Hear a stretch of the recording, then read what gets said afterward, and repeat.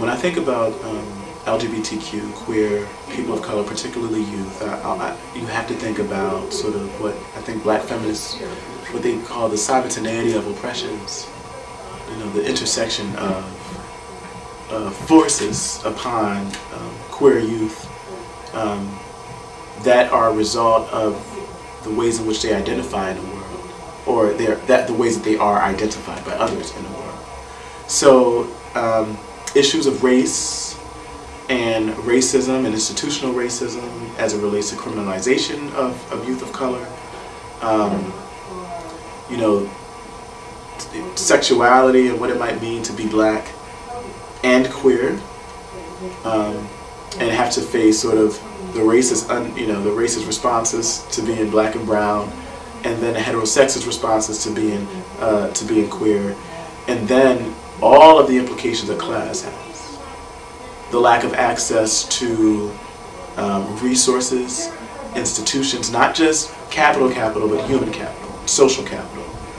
Not having, even if you don't have money in your bank account, folk who know folk who have money in their bank accounts, and then folk who have access to institutions that may or may not be able to help you.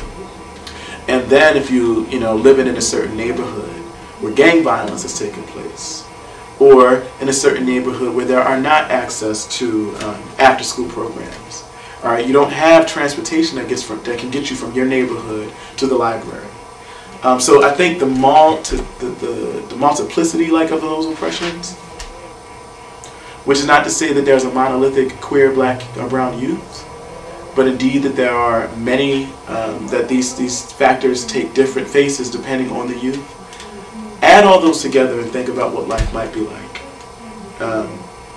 Which is not to place, and I'm not trying to do this sort of consumerist capitalist reading of bodies, commodifying bodies and saying that, this person's issues over here are that much more of value, and therefore this body is of more value. And when we think about sort of bullying legislation, and when we're thinking about sort of programs designed for youth to protect them, if we don't think about the intersections of all of those oppressions, then our products won't do the work that they need to do to save lives. So it does mean something different to be white and of a particular class background and of a particular economic status with a particular types of access, living in certain neighborhoods, going to certain schools, and having certain resources, being white and that type of queer person. Over and against being a person of color with very different sort of standpoints. And those things have to be taken into context. And bullying legislation and then the products that are developed to keep bullying from happening in schools have to be specific to the context in which they're being developed. And when that's not done, I think we do the work of doubly marginalizing youth and we don't save lives. I actually think that, and I'm thankful for our state's laws and the work of organizations like Arts Inequality that has championed that. But I think the few things that I think about, one is laws in my mind instantly sort of leads me to think about criminalization in the criminal justice system, which for communities of color and that are urban, where we need no more laws that will increase the numbers of black and brown people in the prison system. I'm not sure that's the best route towards communal change. I'm more apt to think that we need a change in our curriculum, in the ways in which, not only our pedagogical approaches, the ways that we teach students and youth in the classroom, but our approach to curriculum design that might want to take the route of, holistic educational approaches, curriculum that actually can speak to the context of the youth, and through courses, helping students to understand how model communities are developed,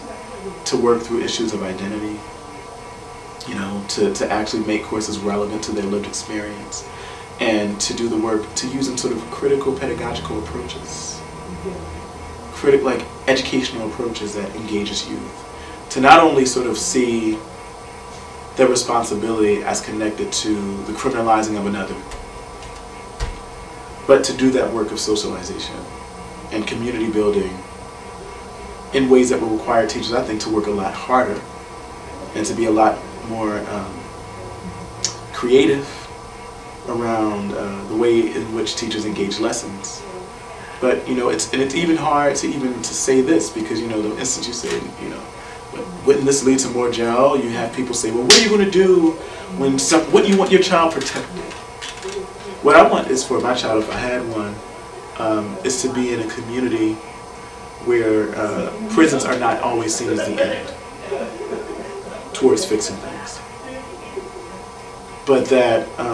he or she, or however they would identify, if I were to have children, could live in a community where we could think of approaches that engage youth as whole people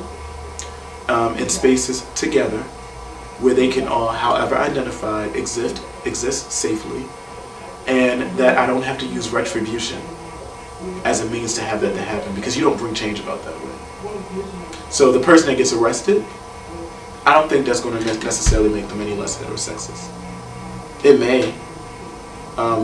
nor the person who's racist getting arrested, I don't think that's going to take racism. So how can we